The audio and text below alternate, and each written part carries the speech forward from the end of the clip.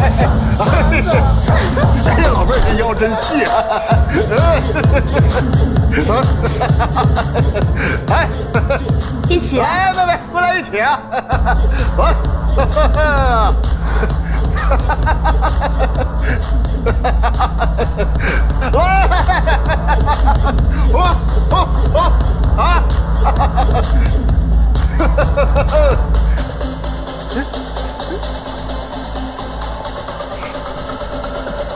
来，老妹儿喝酒。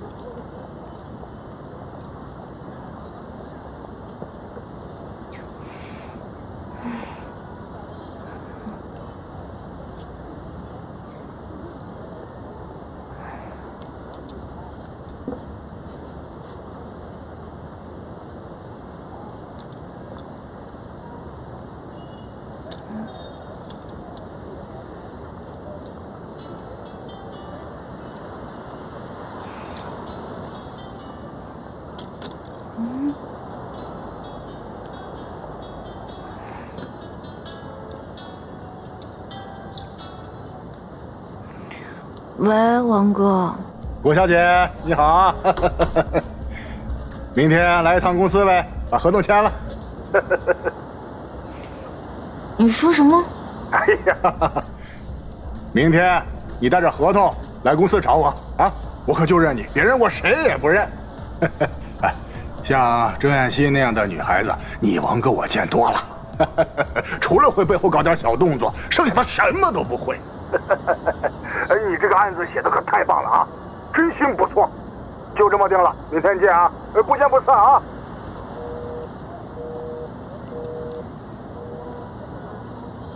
嗯。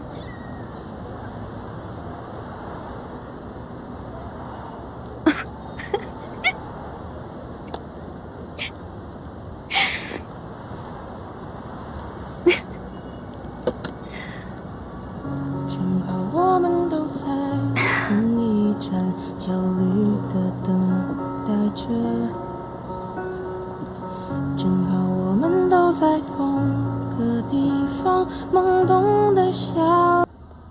你说为了一个单子，至于把自己搞成这样吗？就是，哎呀，不过也可以理解啦。你说这业务能力不 OK， 你还不允许私底下拼一点啊？听说古桥啊，昨天晚上都坐人家大腿上啊，还跟人家喝交杯酒。这说什么呢？没什么，全公司都知道了。你为了跟白雪公司合作，昨天晚上陪人家老板喝酒唱歌，还坐人家大腿。别说了，不是他敢做，我为什么不敢说？没那么简单，是你说的吧？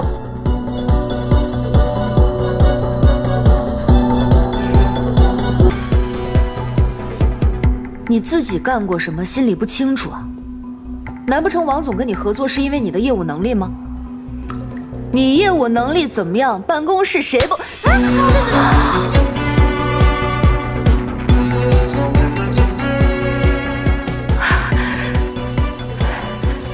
你打我，打的就是你，负责。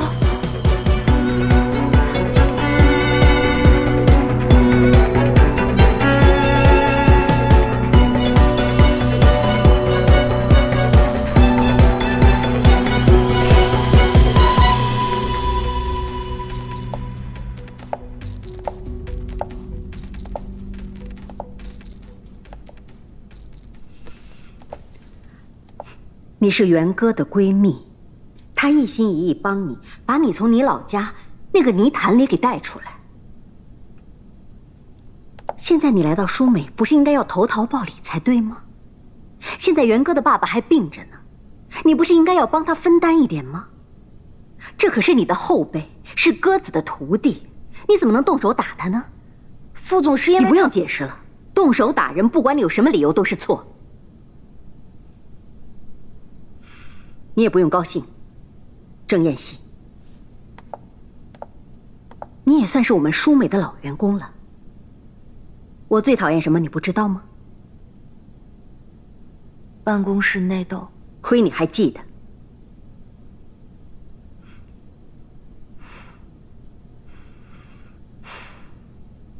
我本来是希望你们两个好好配合，一起去做好这件事情，真没想到你们两个居然会丢人现眼，还要搞内讧。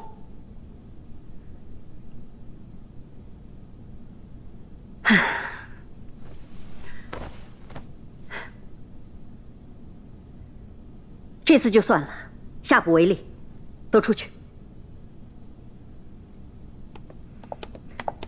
古桥，你留一下。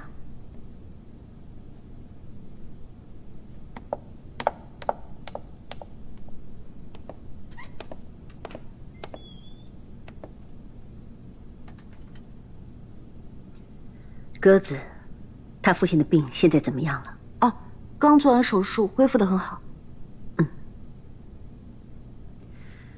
那版权的合同什么时候才能敲定啊？今天下午就去签合同，价格和我们之前说的一样。是吗？不错。顾桥，其实有时候做事你不用太计较别人看你的眼光，最重要的是结果。你很有潜质的，好好加油。副总，我……行了，出去忙吧。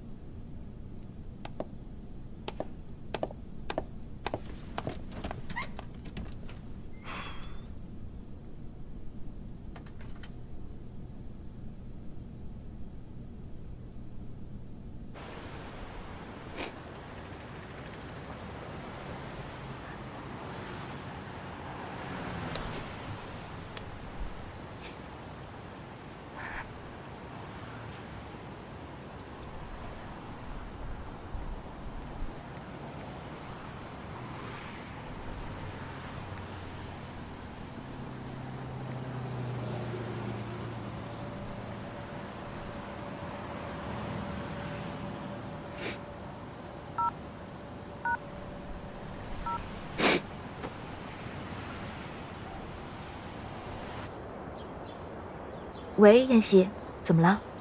喂，师傅，你最近去哪儿了呀？怎么一直没来公司啊？哦，我有点私事。我听副总说，叔叔生病很严重。也没有那么严重，已经做完手术了，正在恢复期。我这2天就能回公司了。哎，是不是公司有什么事啊？哦，没有，公司一切顺利，你放心吧。